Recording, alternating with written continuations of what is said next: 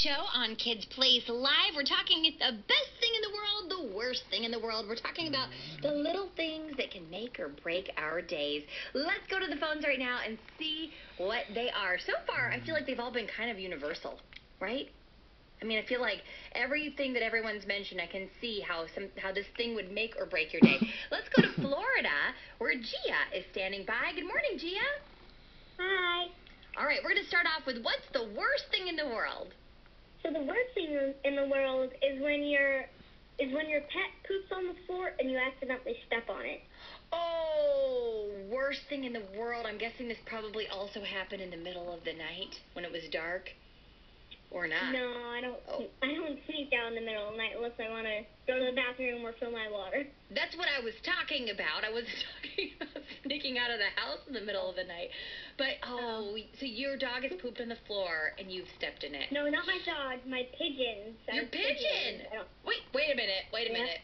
Back it up. You buried the lead. You have a pet pigeon? I have a bunch. You have a bunch of... something. Wait a minute. What? Pet pigeons?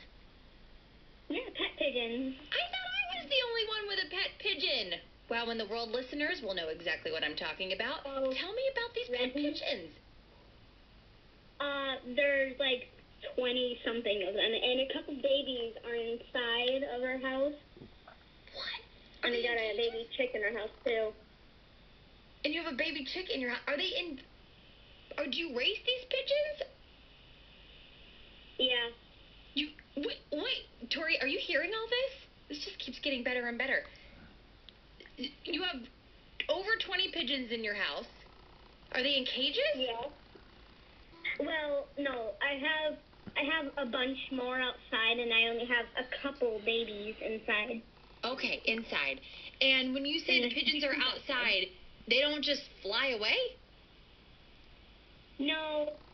We keep some in our little coop, and sometimes we let them out, but since we had them for a long time, they just fly around in circles above our house. And sometimes our homing pigeons, we get some homing pigeons in our cages and bring, homing pigeons. You have homing pigeons? Yes.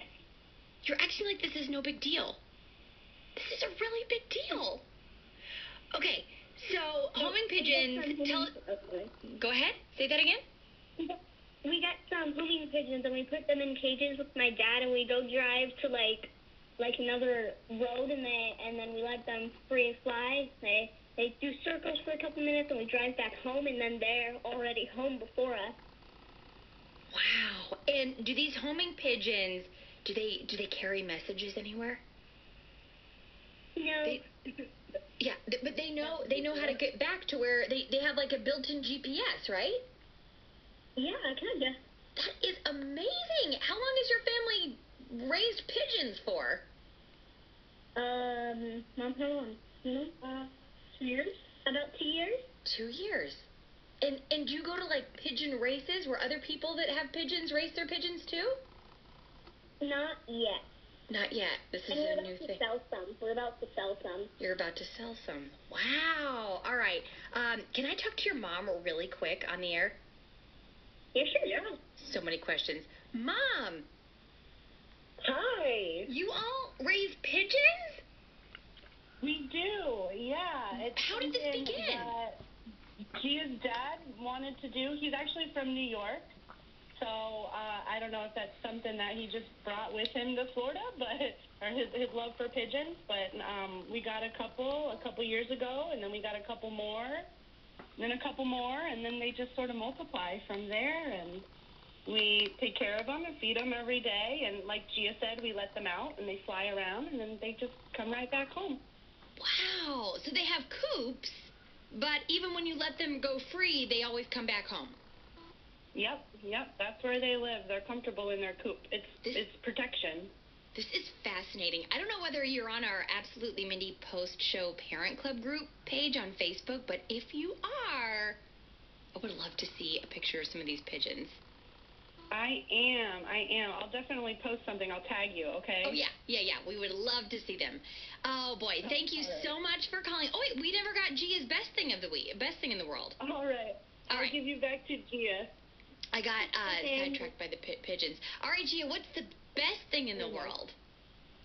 The best thing in the world is that when I'm in my room and I smell my mom making hamburger helper. Aww.